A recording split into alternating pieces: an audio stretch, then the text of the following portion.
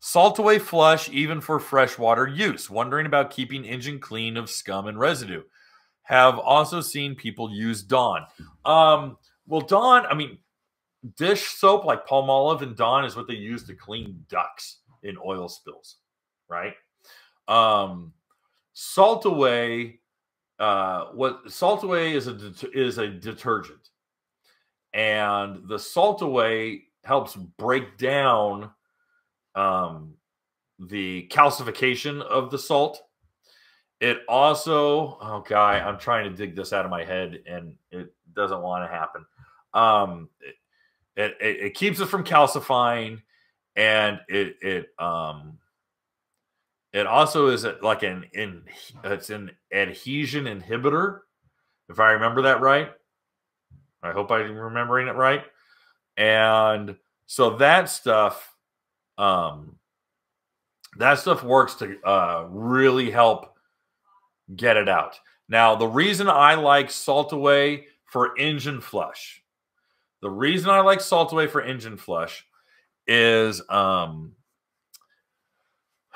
not so much for salt, because obviously if you're in freshwater, you're not going to run into salt. But what Salt Away also helps do when you flush it is it's also running, and this is an open loop cooling system, and on a Sea-Doo with your water box, is it also inhibits it inhibits aluminum rust. And what aluminum rust looks like, it looks like white chalk. All right, it looks really chalky, and it starts to collect and build up. And there's a video on YouTube. I saw it like a month ago, and it was blood curdling. This guy took apart like a 1400, like an FX 1400, or not 1400, a 140, an FX 140.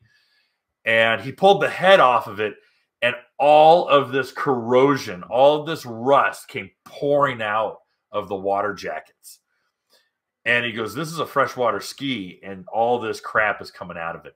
So he had to go in there, and he had to just clean all the water journals out.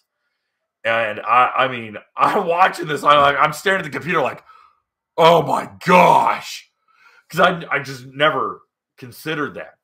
And the Salt Away is helping. It's a corrosion inhibitor. So that's what you don't get with Dawn soap when you're flushing, using dishwasher soap. Makes lots of bubbles though, which is fun. The kids like it. The whole driveway is covered with bubbles, and they run around kicking. That's fun. But I do recommend. But you know what? You don't have to Salt Away after a freshwater ride every time. I would Salt Away like beginning and end of season, maybe.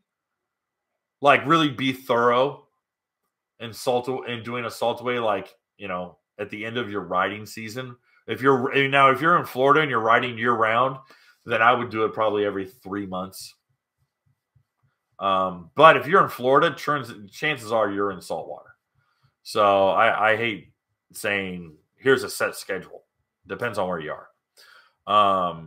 Okay. Hey guys, thanks for hanging out. This clip was taken from our weekly podcast that we record here every Sunday night at 8 p.m. Eastern Standard Time. If you want to watch the whole video, you can go to the Watercraft Journal's YouTube channel, go to playlists, and then click on live sessions. You're going to see it there. Otherwise, go ahead and leave a like, a comment, and definitely subscribe to the channel. It helps us grow. And again, thanks again for watching our videos, and we hope to see you soon.